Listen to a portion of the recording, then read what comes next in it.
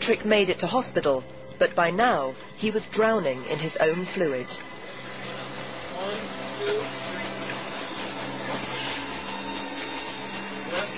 The thing that was actually killing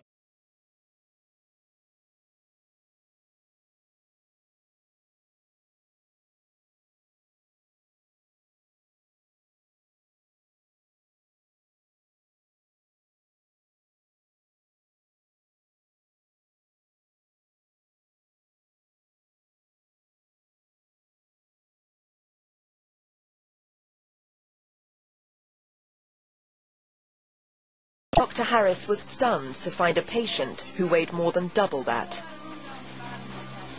At the time I first met him, he was advertised as being in the 800-pound range. It was clear when I took one look in the room that this was something way over that, and that this was something that you don't see but once in a career. Patrick, is this a good position for you? Is this a good position for you? 14 stone of Patrick's weight was fluid.